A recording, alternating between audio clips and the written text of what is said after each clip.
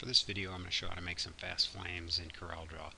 A lot of flames you can find, online and clip art and that sort of thing.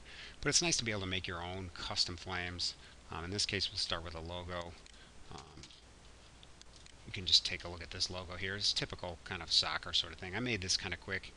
This is a standard, kind of boxy font here, and I just kind of modified it, cut a line through it, just lined it all up. This soccer ball is actually made out of pieces as a power clip into this circular shape. So you can see these are, all individual shapes from polygons. Kind of just laid that out quick. This is I'll put the wireframe mode here so you can see it's the original typeface, and I knocked out that stencil cut in the top here. Go back to enhance mode. Let's go ahead and work through how to make some fast flames. What we're going to do, we start with kind of an oval here, especially if you want to do longer flames, kind of like more like flames you'd see on the side of an old roadster car. It's nice to you first are just going to kind of make a basic flame shape. And a great way to do this is to use your tools. Use the Freehand Tool. We're using CorelDRAW 6 here, but the same thing will work in lower versions of Corel, and even in the higher version up to 7. And you just make a quick click here, and then you're going to start with a 1 in the middle, and then we'll just go ahead and go nice and long here, 1 here, and you're basically going to make like a tuning fork shape here. Just go straight here, and I'm just double clicking so I can continue on to use my freehand. And I go ahead and close the shape. I'm going to drag these nodes out, and now I'm going to double click on the shape tool, and that selects all the nodes, and then you hit the make the nodes all into curves. And the advantage to that is, as you can see, all these pieces now can be warped as curves. See, I can bend them as curves. I'm gonna undo that, because what I want to do is I want to make these 2 nodes here. So I'm going to make a node here and a node here. And this is one of the tricks. You make a node on either side, and then you hit the delete key, and see how it kind of averages it. And the reason I use this oval, as you'll see, is I can use that as a map to kind of start to create my flames. Now I'm going to kind of curve this one down.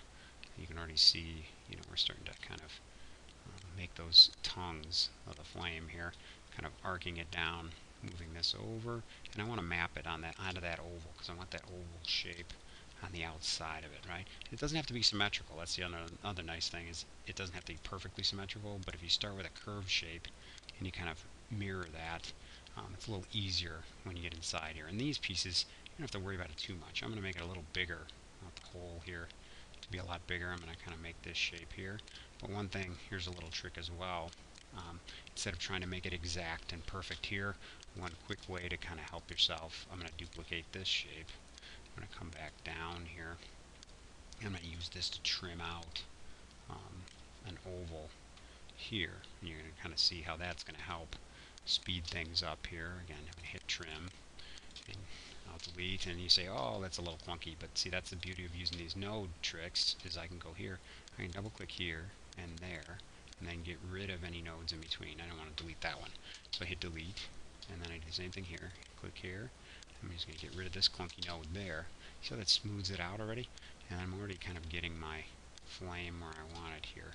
And again, it doesn't have to be perfectly symmetrical, and if I feel like this is awkward here, maybe I'll make one here and delete this one, see if that'll average it a little more. If this side of the flame is too thin, you can always kind of move things down a little bit more, kind of average it, and you can always kind of tweak that later. This piece at the bottom, maybe I want that to angle a little bit more, so I just kind of move that down and then angle it this way. And once I get one piece of the flame, now you're going to see how this works. This is one of the ways to help make it fast.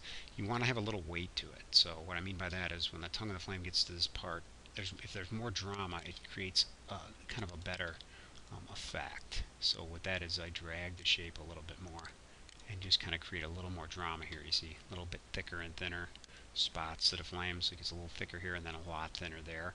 And one of these, you might want that to be a lot shorter than the top one. And so once that's done, I'm going to grab this top line. Once that's done, you can kind of take this flame piece, and then you can build off of it. And what I do by that is I drag it, right click on it, and then you can see, and then I'll just kind of flip it here, so this curved piece is my flame that's going to go right here. And I'm going to kind of map that this way, and then I'm going to use this piece, right click, flip it this way, and then I right click here, and I just angle it up a little bit. I'm going to use that piece up here. Maybe I'll shrink it on this part, because you can always kind of come down. Might even make it a little bit more of an effect here. You can kind of see it's going to kind of merge there. And let's see how that's looking now. And what I'll do is I'll take these, and I'll just put them here. I'll take these and I'll merge them, hit the weld key. You can see I'm kind of building it there. Already starting to get it kind of looking like flames a little bit here. And you can, you kind of rapidly build it from this sort of a position here. Sometimes you can stretch them longer, if you want them to be stretched out more. They're actually pretty versatile as long as the nodes in the flame itself are minimal. And so that's one of the most important parts, is you don't want a lot of extra nodes here, because it will make your curves really not friendly if you stretch them out. They'll tend to distort or look really strange, and that can be a little bit troublesome here. And this one feels a little bit too big, so we just drop it down. As long as it's overlapping enough, it'll make a nice flame on this side. And we'll click over here, and kind of make one over on this side. So we're kind of angling in, to finish up here. And then we can make one last final one, probably up. Maybe we'll make it down on the bottom here, somewhere around here. Just pop it up there. This one, right about here. There we go. And I'll shrink it again on the top. There. Let's merge them all. And you don't have to worry if it's not totally perfect. See, if you see little clunky spots, you don't have to worry about that. If I'm happy with my pieces here, I can delete this, and then I kind of come back here. You can see if there's clunky spots again, that's where you kind of come in with your node tool. I always just click make an extra one and just kind of delete the ones in the middle. It'll smooth it right out. It's a useful way of, when you're merging these together, if you see spots that are, not smooth, just average them real quick. Looks like we did all right here, and that's also a real helpful thing without having a lot of extra nodes to play with. And then here I'm just going to add a piece here to just kind of finish this off like this, and you'll see here, just kind of match this up, merge it, and then we have our flame kind of working for us here. Bring it to our here, and I kind of like the flames to be top heavy, so I'll have them this way, so there's more flames on the top, maybe a little bit. We can also angle the flames as well. Maybe it'll make it look a little bit faster. Something if we angle it a little bit. Some soccer people get mad if you actually distort the soccer ball, so I actually going to bump that to the front. Let me put all these pieces on the same layer, make sure they're here. Group them, ungroup them, and then this piece can actually go down. And make sure this is filled with white. Okay, and then my flame can be filled with red. And then of course, it's always a good idea to put a gradient in your flame, right? So we can just finish it off here. We'll make a custom gradient just because it's more fun to kind of have it glowing a little bit, right? Make it custom here. A little yellow, a little white at the end. Add a little bit of white here. Let's reverse it. Go 180. There we go. There. So you can kind of get the feel for that. Starting to work on this. And then one always nice thing to do here, if we hit Control D, is to actually bring this in now one more time, and then knock it out white. That's a real common thing that people will do to create some fast, kind of double flame effect. Secondary to these two would be, to actually border this. Sometimes I'll Control D, and then I'll drop it down one, and I will, drag it out just a little bit so I get a little bit of a red border here. And then you can, kind of moderate that. If it's too bold, you can just put a little orange on it. You can also create highlights with them. There's a lot of things you can do. Some people put like outlines on them. Again, depending on what your background is, assuming if you're going on like a gray t-shirt or something, put up the back, you can see what'll stand out versus what won't. One other nice little trick here that you can use for flames, I'll show this real fast here, try to fit it in to this video, is double click this. Need a little more color depth to my black here. I'm going to say 90. We'll go negative 90 here on this demon's sign. Let's go use our power. This is a real nice tool that some of the advanced versions of Corel have that really control the distance of your fountain fill. This is the interactive fill tool right here. You can kind of pop things in here, and you can see what you can do with this, because I'm going to right click and then I'm going to use this flame right here.